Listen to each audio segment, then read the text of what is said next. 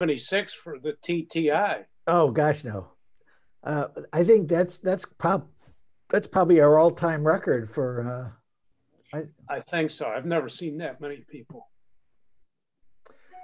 I was talking with somebody the other day, and they were telling me that I guess it was Bill Kelly was on a conference call last week, and it was like pushing 100,000 people on this conference call or something like that. It was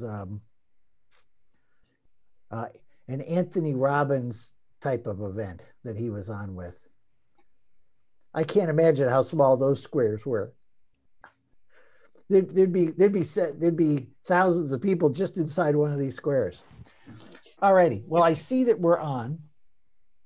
I'm going to just make sure that I kill my mail here, just so we don't get any kind of odd dings.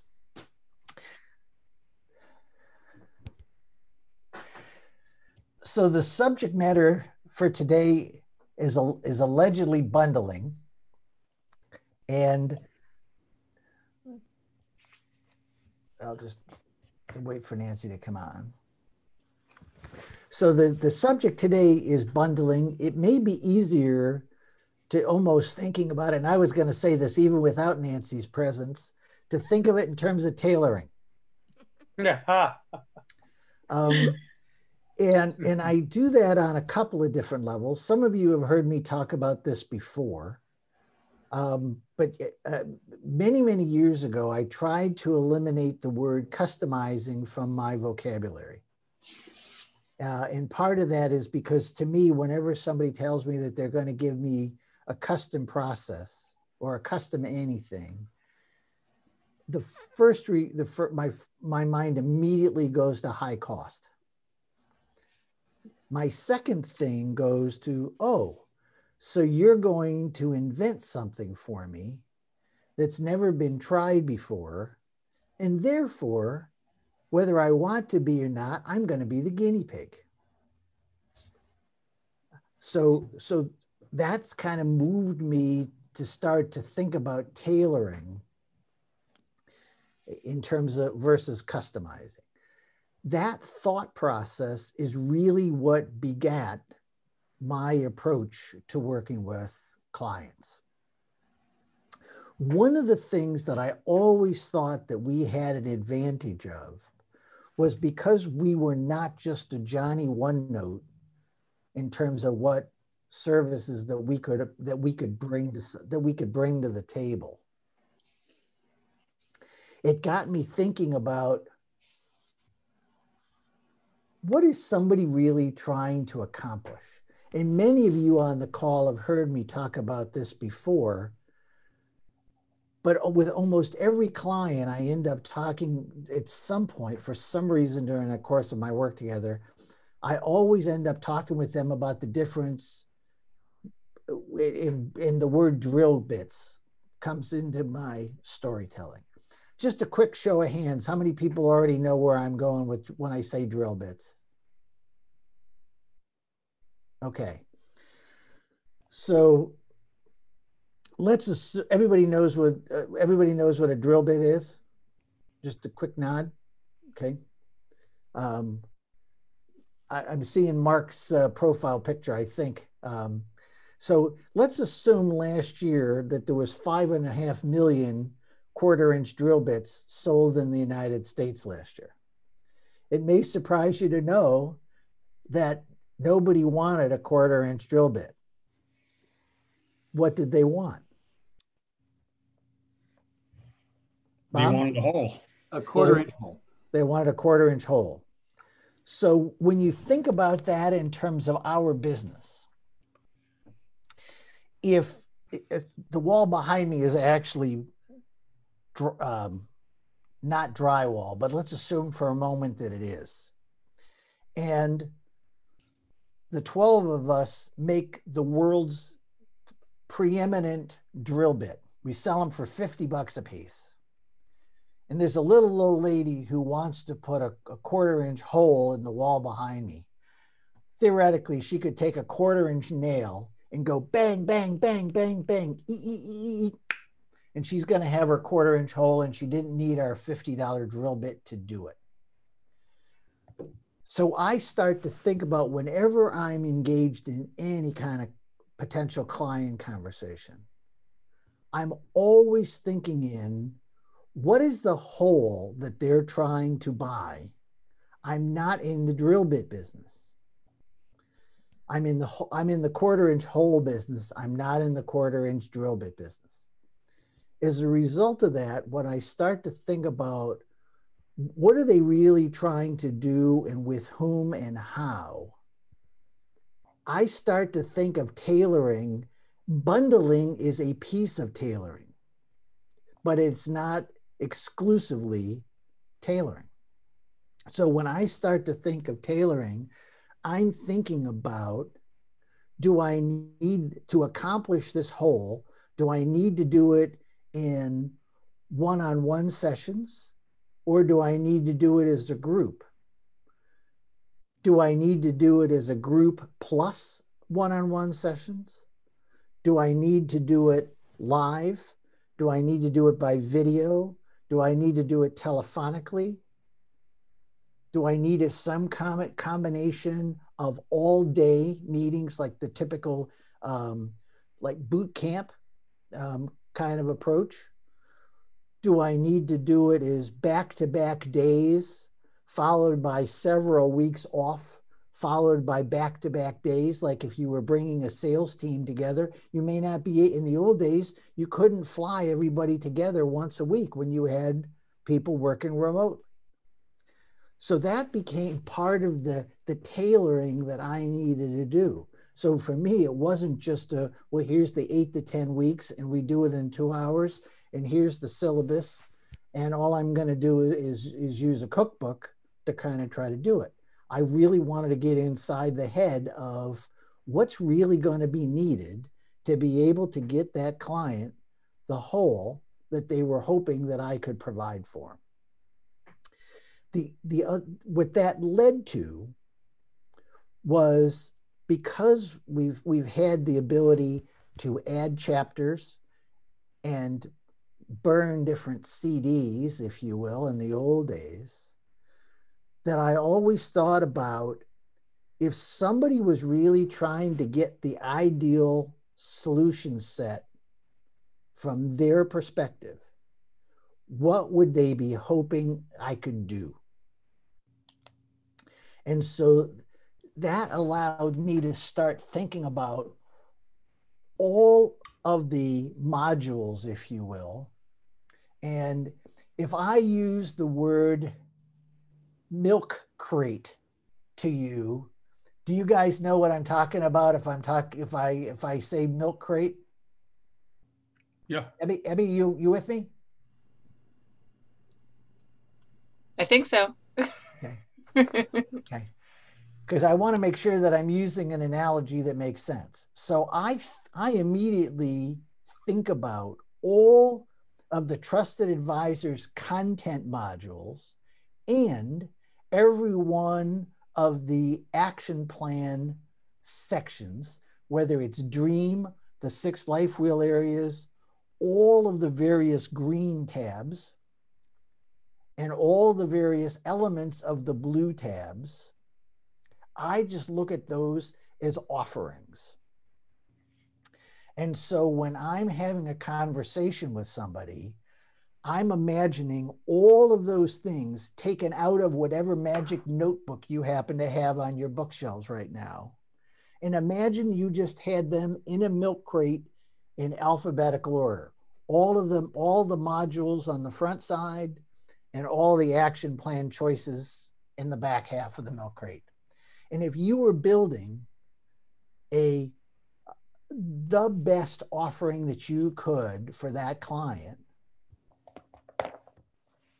what modules would you pull out of the milk crate, number one? And what order would you put them in that's going to best match the culture of the organization that you're working with? So for example, in some companies, I will absolutely bring in time before motivation. In other organizations, they need to understand the human motivation piece way before we get involved in time. So just because it was originally published in a certain order doesn't mean that that's the right order for the culture that I'm trying to work with. So that's another form of tailoring, if you will, in terms of the time, the frequency, the makeups of the group, the learning styles or the learning methodology. Those are all different types of tailoring that kind of goes through my head when I was doing this. One of the things that Wendy was kind enough to do in the old days was actually put together and she and I, much to her dismay, collaborated on this, a gigantic spreadsheet that basically took all of the subheads of all of the content. And all of those subheads were basically all put in column A, if you will, of the spreadsheet. And across the top was the existing programs, if you will, whether we're talking about executive leadership, leadership management, supervision that then became team leadership, customer loyalty, sales, you name it. And there's little X's in each one of those boxes where that subject matter is talked about in that content. If that's not something that you know in your sleep, that would be something that I would highly suggest you have as a personal development takeaway from today, because you can't sell what you don't know. It's really hard.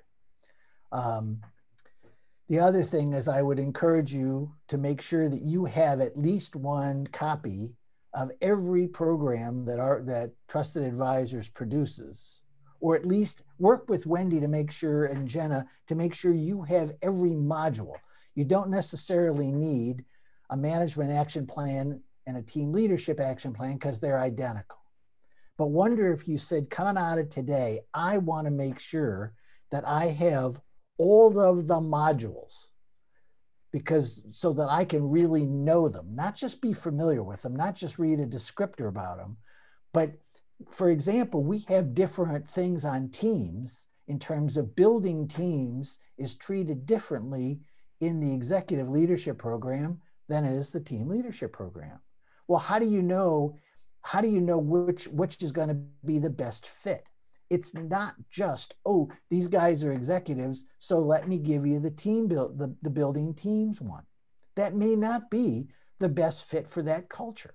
So as I'm building these programs in my approach, I am literally sitting, grabbing the material, rereading it again, just to keep it the most fresh I possibly can, and saying, for this particular application, am I better off giving them this one, or am I better off giving them this one? And it has no bearing on what program they came out of.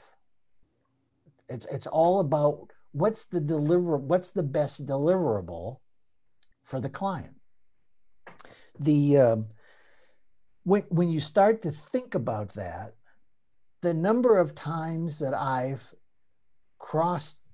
used materials from different materials to be able to really benefit the client. I mean, one that immediately comes to mind is if you're dealing with an inside sales group, for example, in an organization, the amount of times that I've taken material from our sales process and our customer loyalty process and blended it has been unbelievable. The amount of time that I've used customer loyalty and time management together as a blend. Again, it all depends on kind of what's the whole that a customer is really trying to buy. When it comes to dealing with middle managers or team leaders / supervisory level, how much formalized training and development have they already had? If they're middle managers and haven't had any basic blocking and tackling, I am much more likely to use more of the core material from team leadership, and then adding those things that I know are going to be critical for a successful middle manager. If they've had a ton, if they're middle management group and they've had a ton of prior training and development, I may use more of the leadership core, because that's getting better results from us and not just getting better results from others, and supplementing that with some of the higher end thinking from either the management program or, quite candidly, bringing in some of the higher end thinking from executive leadership. Just because somebody is at the top of the house, while so many people would automatically kind of use executive leadership because of who's in the room, so to speak, I think that's as dumb as a box of rocks, because you're liable to absolutely overwhelm the person who's in that room if they're trying to go from 0 to 75 miles an hour without the basic fundamentals behind them. So when I ask somebody to describe how much formalized management or sales development have they had, in terms of the group that they're talking with, that is not just that's not a light question. That's what I really need, in my mind anyway, to be able to select what content is really going to be helpful. The other thing is, from a timing and duration perspective, are they going to give me people for 27 weeks? Well, probably not, because they've got other major initiatives that they've got to get done this year. So then I have to be selective and say, well, what's the most important stuff? If I'm not going to be able to give them everything from little hot dogs to finishing up with Grand Marnier at the dessert bar, what are those things that are really going to be critical that they're going to need to have a mastery of in order to understand what corporate goals they're trying to achieve this year? And so that also will then drive what content choices I make in terms of what I'm going to include in terms of my offerings. The other thing that some of you have heard me talk about in the past is, and this is certainly true of anybody that I do one-on-one coaching with, I want you to eliminate the word proposal from your vocabulary. And I only want you to think in terms of memo of understanding. Because a proposal to me means that I'm going to write something down and then I'm going to hope you buy it. I'm not willing to write proposals for things that I've got a very low probability of being able to get you to sign your name on the line that is dotted.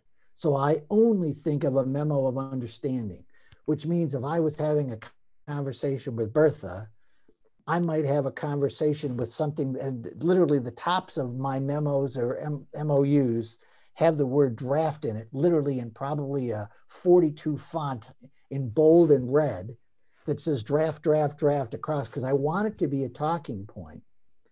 And I'll say, Bertha, when you and I were when we were talking before, there's a couple of different things that I just wasn't able to get to. And can we spend some time and can you kind of clarify, this is some of my initial thoughts, but can we kind of go through this? And I want to make sure that you see every one of these is really valuable based on the group that you have in mind. And again, I'm kind of I'm really looking for the dog in the back of the Chevy in terms of that old nodding little dog that used to sit there. That I never, ever, ever want to think about making a sale. I only want to think about building a sale. And so as a result of that, the making sure that all that content, the person I'm talking with sees that as important and critical to their success. At the end of that, I always say, is there something that you were expecting me to include that you don't see? And is there anything that we've covered that in the whole scheme of things, you're really not sure that it's all that valuable? Because I always want you to perceive what we're doing is nothing but high value, and I haven't added any fluff along the way, so that you're absolutely buying into the proposed content. So you're agreeing with it, and that's really kind of where I'm building the memo of understanding. I use that exact technique when it comes to making sure that they understand what learning methodology are they comfortable with and I'm comfortable with in order to accomplish this. And so making sure that they're also in agreement of how the process is going to be delivered. And that's everything from length of an individual session. I've had sessions in busy clients that session was exactly 1 hour and 15 minutes, and it was over a working lunch. And we had to do split sessions because they couldn't take everybody off the floor at the same time. And so in some cases we did rotating weeks. In some cases I'd be back there doing 2 sessions in a week. One group, from 10 of 12 to 5 after 1. And another group, the other half of the group from 10 of 12 to 5 after 1. I've done groups where one group followed the other in because they couldn't take everybody off the floor at the same time. I've had groups that said, the first week of the month is crazy for us. So the implementation became the 2nd, 3rd, and 4th week of the month, not the first. So when I think about tailoring, I think of bundling as a piece of the tailoring process. But that's kind of the whole scheme of things. So, Mr. Fritz, the floor is yours. I just have a question for you. This is all very interesting and very hands-on and very user-friendly. And the idea of being one-on-one with the people's thinking before you embark, I totally agree with. Would you feel comfortable using the term that you used before of building a sale rather than making a sale? Because to me, it's a positive thing to say. Would you feel comfortable using that language as you're developing the relationship and moving towards a memo of understanding? I probably wouldn't say it out loud, but I want all of my behavior to telegraph that to you. Because even in my mind, Bob, to take it one more click, I want you to see me as an assistant buyer. I don't want you to see me as a salesperson. So I want you to see me as a subject matter expert who's really trying to operate with your best interest in mind. And so unless I'm talking to a VP of sales about a sales program, or unless a company president about a sales program, I'm not typically going to telegraph. I'm going to telegraph that, but I'm not going to use that language. Okay. Thank you. Tomas. Doug, I want to go back to the very beginning. And you mentioned the word customization and the connotations that it has for you. How much have you validated those connotations? Well, considering I'm always right, Tom, I never thought I had to do that. Well, because I have used that word, you got me looking, internalizing, going, oh, all right, before I go and change all my copywriting, how true is this connotation of the, and actually I usually say custom tailored, Got it. I'm probably okay with custom tailored. I haven't validated it a lot other than when I first started in the business. I was, for whatever reason, because of the way the stars were aligning, I was following a lot of people that had just sold custom software to an organization. And the biggest bitch about it was highly expensive, it was late, and it didn't work. And so I guess you could say that I got snake bit by the reputation of kind of where could that potentially take me. And so when I play around with language, the second half of that is when somebody goes, ooh, it's new. Yeah, that can be really exciting for people. But I always worry about somebody going, ooh, it's untested. Because both of those things could be true with new.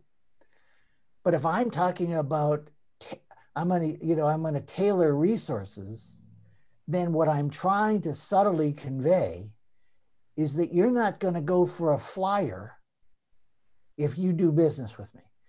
We're not going to be inventing things at your expense.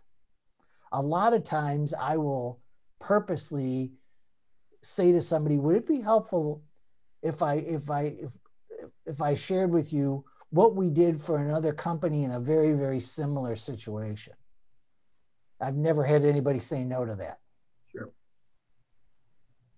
Because most people don't mind spending money on stuff as long as it's going to work. They're not interested in, unless they're incredibly desperate, in spending money on stuff that's untried and they're taking on all the risk. You know, Doug, at Fast Start, we got a list. But at my Fast Start with you and Mike Sleppen, we got a list, and I had it pinned on my wall for years of 12 power words, the primary power words. New was one, profit, but proven is another. And in this context, you know, okay, if new seems unproven, then maybe we should use proven. Beyond that, not a power word per se, but as I was thinking about about Bob's question about, build a sale, I think what I have been known to say, and I didn't have the build the sale concept, but collaborative. I mean, you will find that when you work with me, this is collaborative, and we adjust as we go along if we need to. Yeah. So weaving the word collaborative, I think, is a different way of saying we're going to build a sale, because that implies that you want to your goal is to make a sale as opposed to help. Good catch, Tom. Go ahead, Nancy, take yourself off of mute. Thank you, Doug. I don't know why I just thought of this, and this is kind of funny, but it just popped into my head based on what Tom was saying and also what Bob said about using the words build a sale. But you know what? It sounds like what you're telling us is analogous to that Build-A-Bear model. If you've ever taken your kid to a Build-A-Bear workshop, right? You take all the pieces that each person likes and you come out with the personalized bear. So that's what you're telling us, right? That's right. That's right. Yeah, and your bear could be different than Bertha's bear versus Emmy's bear. Yeah. That's what I love. See, that's why LMS is my friend. I realize that not everybody is doing much on it as much as on LMS, but I love the LMS process because I can put in whatever ingredients in whatever order, and they're literally, being able to get the best that I've got to offer. And I never have to use an excuse. Well, we're not really going to cover this, because then it's like, well, what else? What other stuff have you put in there that we don't need either? And that to me starts to discount the value of our process. That's why when I moved away from paper and into electronic, I mean, granted, Trusted Advisors and the predecessor were always good, that if I didn't want content in there, they would take it out and they would reprint the tabs for me and everything else, to give me what I was looking for. But that's the background in terms of the why. Doug, I just want to say thank you, because there's two takeaways. So first is modules. And I do have a content matrix from the previous organization. And I always had it stuffed in here. And I'm going back over it. And I guess I have a question. Are there any updates to this now, Wendy and Jenna? And I am going to make sure I have a refresher so that I'm familiar with it all. So thank you for that. Cool. Yeah. Thank you, Bertha. Sure. Any other? Doug, I'm going to I'm going to push back a little bit, just for me. You know, at the Coaching Academy, I learned to ask at the end of every session, and I do it through the process, you know, through a developmental process. So, you know, what's your most significant takeaway from our discussion today? And I got to tell you, I'm surprised about 60 to 70% of the time of what they told me their takeaway was. They're discovering things in the material that I would not have expected them to, that things hit home for them that I could not have imagined.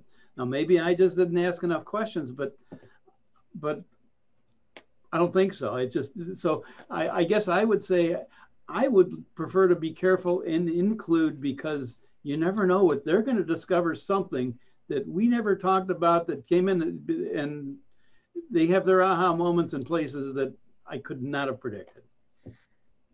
Tom, part of that discussion, well, first of all, thank you, but part of that discussion happens when I'm building the content for them.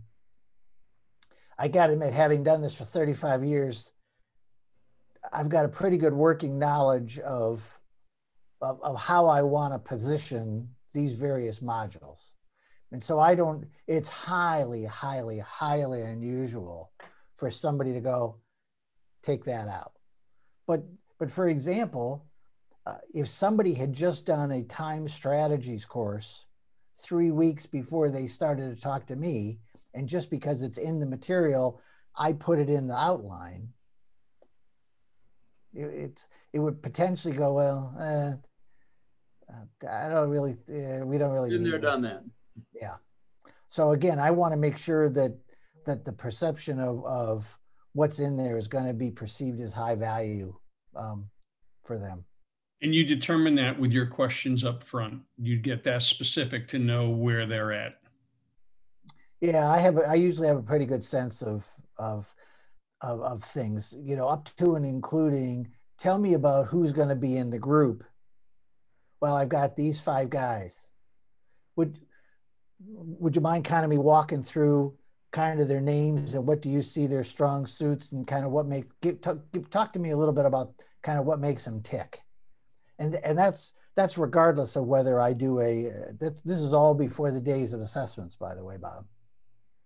So I want to, if I've got a whole bunch of really hard charging guys that would be the equivalent of, you know, 117D, they may not be very open to anything that they consider as foo-foo stuff. So if I want to, you know, get and keep credibility with the group, I have to think about being flexible enough to deliver what it is that we need to deliver in a way that they're going to accept. Because if they don't accept it, it doesn't matter how good I am, to be blunt. Okay. Doug, an observation, customizes to tailoring sort of as expenses are to investment. Marketing semantics. And I've changed from expenses to investment because of trusted advisor. So customizing is I guess going to have to move to tailoring. So because I like that. It's semantics, but boy, it works with customers because marketing and selling are the similar thing. Different comment modules.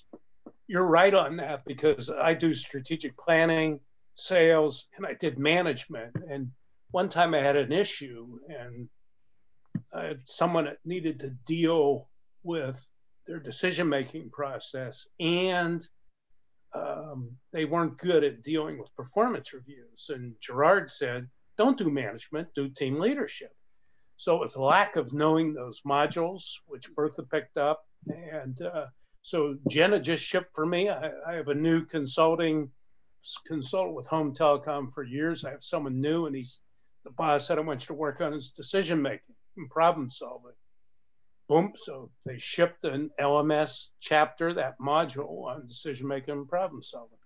That's simple, and I'm gonna work with them this Friday on that one. We'll tell them to read it and go from there. So I need a better understanding myself of the modules. I've seen that before with all the X's on it, Bertha.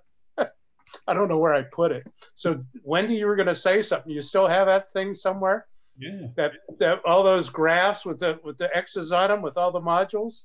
Actually, we didn't update it when we did the coaching and leadership 2.0 because we didn't have a lot of folks using it. What you do have is the table of contents that also lists. More folks use the table of contents that had the subheadings because they said the content matrix made their heads spin. Sorry, Doug. The other thing is a lot of times just reach out to us and we can tell you the differences between the chapters because some of the chapters may have the same title, but the way it's written is different and we can tell you what that is based upon the chapter and what process it's from. Yeah, Gerard was great for that. So I guess I have to use him for my module master, but that's pretty good. Okay. Great. I just thought I'd make those observations for you. Thank you, Doug. Thank you, Tom. Thanks for some of my new semantics. We are quite welcome. Anybody else have a comment or a thought? Just one more on what we were just talking about. Bob, let me go to Nancy. I saw her hand pop up and then we'll come back to you. Thank you, Doug. This is kind of a follow-on to an observation that Tom had. Have you found that when you're working with clients and you've very carefully gone through this process of what modules you're going to be coaching them on, that perhaps something does percolate, a different thought, a different idea, and that could lead to a follow-on coaching process? That's in fact happened. Mm-hmm. Bob and then Bertha and then Charles. Yeah, this is easy. It gets back to that module that you have my attention with that. And I kind of like to see things visually. That way it helps me. So I'm wondering to Wendy, if we have the old module, is it in an Excel spreadsheet that we can get it and then we can make the updates to it as the chapters have changed? Yeah. Yeah, okay. I can send you the old one. Also, if you go to the affiliate website under your processes tab, you'll find the table of contents for all of the processes, as well as customized solutions. These are just miscellaneous, tailored, bundled options that affiliates have used in the past to give you some examples. Okay, cool. Thank you. Yep. Bertha? Great segue, because I was going to say I found in preparation for today something called sample bundling projects. It's actually called Howland Custom Projects. So it gives you the reason for customization, the text, and then the action planner workbook. That's very helpful to me. That's what I was talking about. Thanks, Bertha. Okay, great. Yeah. Charles. Yeah, Doug. I just want to reinforce the whole idea that, you have to know the product. And in the case of leadership, I mean, it's all subtle around communication. And I did take a day and look at the differences between leadership, team leadership and management and executive management. And it's well worth your time. It really lets you understand how you can blend stuff. And it's, I find, at least for myself, I just can't work off a table of contents. Mm-hmm. You have to have some sense of what the content is. Charles, thank you. I'm going to reinforce that, and I'm not a paid spokesperson for trusted advisors here, but I may as well be. Even as little as a week or two ago, I literally brought out materials and opened them up in front of me, and I reread that module, not for the content. Well, yes, for the content, but not for the content. But what was the style that particular content was written in, and how would that resonate with the participants? So you can, because there's multiple communication chapters, or at least there are so far, not all of them have the identical content, but not also have they're not all written in the same style. They're close, but again, to me, is I don't want to put a 44 long on a 5-year-old. So I'm really reading that material versus, does this make sense for this group of people that I'm about to work with? And I just don't know any substitute for product knowledge. I just don't. To me, it's just, if we're going to be in that business, we better know what we're selling. Because my biggest fear for me is I don't sell what I don't understand. And if I don't understand it, I don't ask a whole lot of questions about it, because, you know, I had a Latin teacher that said it's better to be thought a fool and keep your mouth shut than open your mouth and remove all doubt. And so as a result of that, I have a tendency to only go into those areas that I feel comfortable having a conversation. My question is, if that's the way you're operating, potentially how many thousands of dollars could you be leaving on the table because you're not asking the questions that I'm asking, that opens up pathways for doing business with people that you may be walking past. And that would be a shame if that happens. Nancy, go ahead. Actually, your statement there leads me to my, I guess, next question. I love the idea of tailoring, and I've sort of played around with it. My question is then, when do you bring up the subject of pricing? Is it in that draft memo of understanding, or is it added later? And then how do you price this? Remember the steps of the sale and that we had in the who are you, who's your company, product and service, price and pricing, and time and timing from the selling buying process chapter. I take all of those as part of the discovery process, not the presentation process. Because if I understand that your budget is X and I design something that costs 5 times your budget, what's the likelihood that you're going to say yes? So to me, the time and timing and price and pricing is just as much, as part of that process. The other thing that I've often said to people on this whole thing about why I considered a memo of understanding and not a proposal. If I was the world's most mean boss, right? And I said to you guys all were my sales staff. And I said to you, and Charles, you're going to know where this is going because you've heard me say it to you. By the way, if you ever lose a sale, you will lose a body part. It may be your pinky, it may be your big toe, it may be your right ear, but you will lose a body part. Have I made myself clear? Would you ever take a chance on not knowing what the duration was, not knowing what the ideal timing was going to be based on what else they had going on in the organization, not understanding what some of the cultural obstacles are that you probably need to take into consideration, and what their tolerance for price as well as terms. I've had people that said, listen, I'd like to do business with you, but what kind of terms can you offer? I said, well, as long as it's not $1 a year for 17,000 years, we've got an opening point, let's talk. And they say, well, can we break it up into 4? And for me, the answer is yeah, because I'm going to need money 4 months from now as much as I need money in the next 16 days.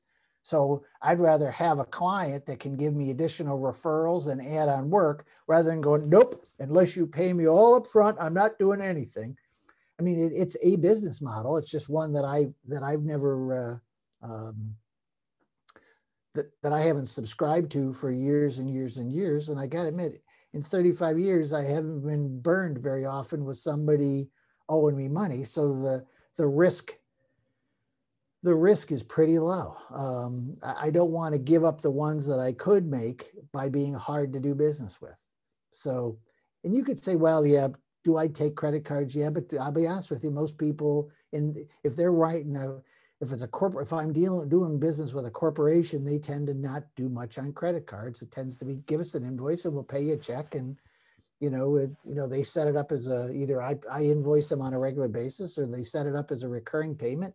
In some cases, it goes right from their bank account electronically right into mine, and it's a no touch situation. But I try to make it, what I try to determine is, do I want to do business with them, and do they want to do business with me? And if that question is a yes, I try to not let any details get in the way. But that's been kind of my operating style for many years. So Nancy, I hope that's a real answer for you and not a non-answer. It reminded me that it's okay to have multiple discussions. The first discussion around the draft memorandum of understanding based on what the process would entail. And then after that's finalized is what you're saying, then comes a discussion about price. Well, the other thing is, if I'm talking with somebody at the top of the house, typically there's no such thing as a budget, because if they really want what we do, they typically call their top team together, say, find the money, meeting's over when we start in 2 weeks, right? The people that typically end up in the budget fiasco are the guys that you're talking to that are typically in the middle, you know, because they don't have the power. They don't have the power to say yes without checking with. And now all of a sudden you've got a variable, you know, that with any luck you could have worked around. Doug, can I hop in with a question? This is Heather. Sure.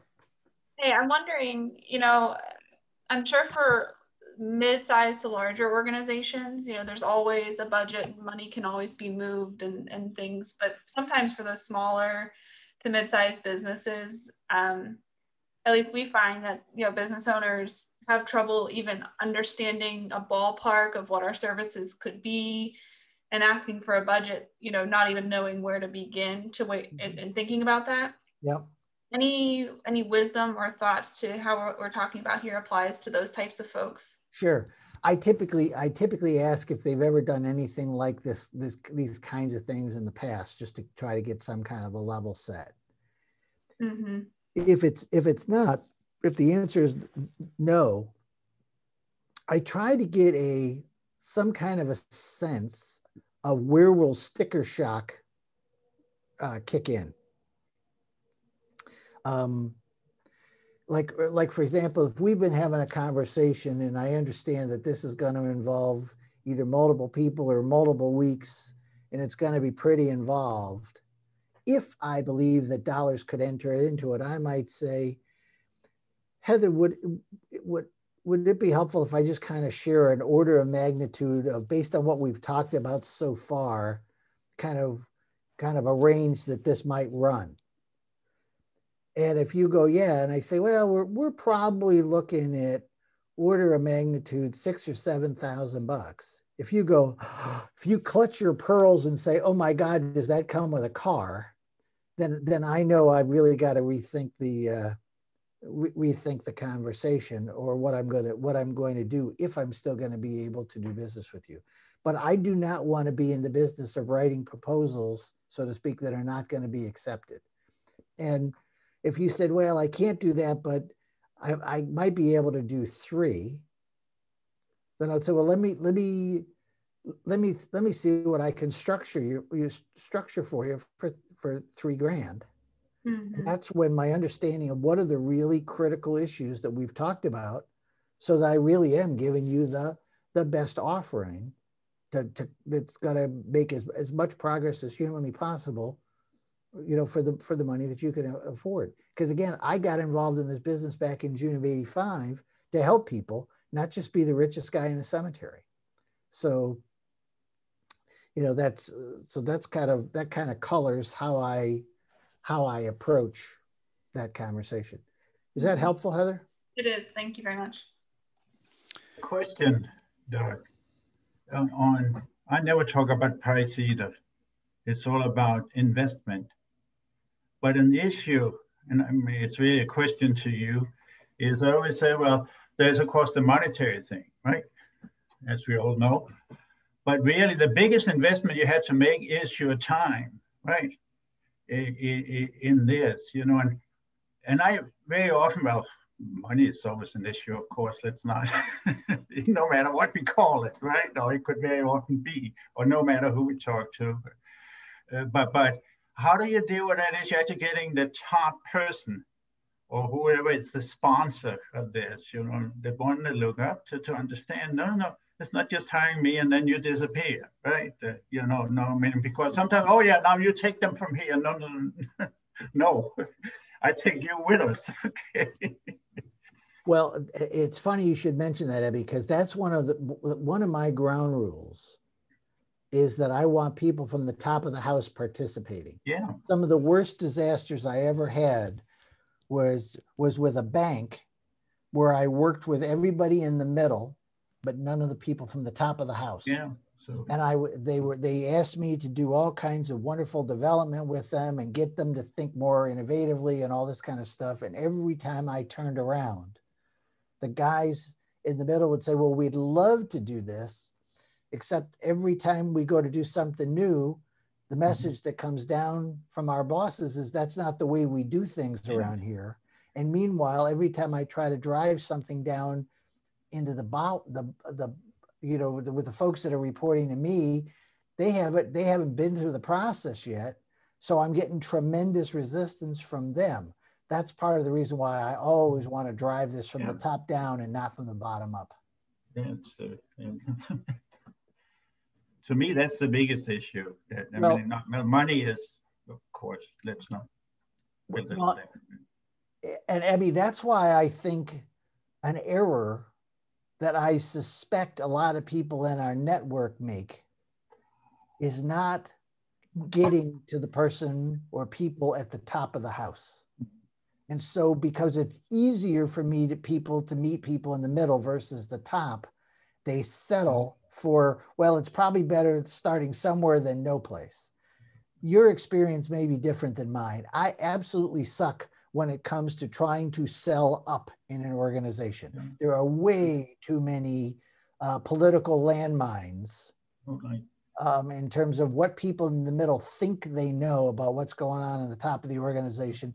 And the honest to God truth is they don't, but they think they do. And so they'll feed us all kinds of information, well-intended. I'm not even talking about any kind of malice here. They'll give us all kinds of information that they believe is true. And my experience is that when I finally do get to talk to people at the top of the house, it's like, where did this come from? Yeah. And now all of a sudden I'm walking stuff back and it's like self-inflicted gunshot wounds. That's the old question. Are you talking to the right person? Okay. And going from below to up, my experience is that's impossible. Okay. Then we'll on to the next company. The other thing when it comes to just what we were talking about there as well, just because I am watching the time a little bit, when I talk about building a sale,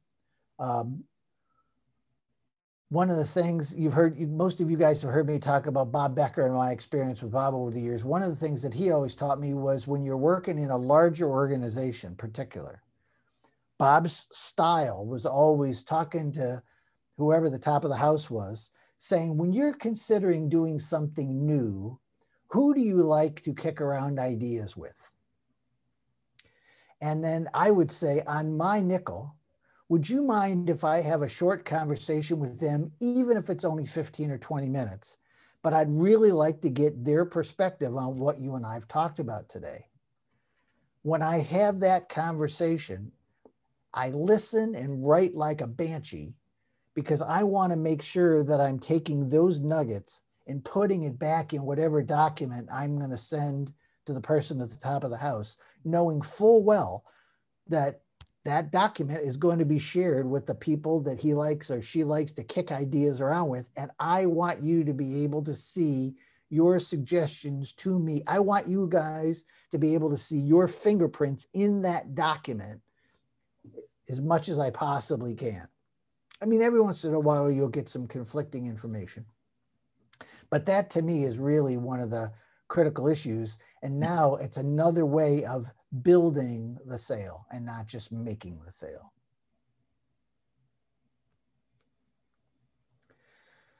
I call that building a relationship, okay? Guilty as charged. Guilty as charged. So, Mr. Bryan, I'm assuming you're still with us someplace. I am, Doug.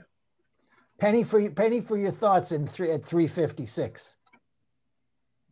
I only have one comment, and that's when you're dealing with somebody in the middle, they might be able to make the introduction to the one at the top. And I've had that happen a couple times. I would doubt whether or not they were really in that well with the person, but they're able to make the introduction, and I was at the top. So they do have a place. Oh, yeah, I'm not going to argue that. Thanks for that clarification, Mark. Jenna, before I turn it over to Wendy, I'm giving you a chance to put a word in edgewise.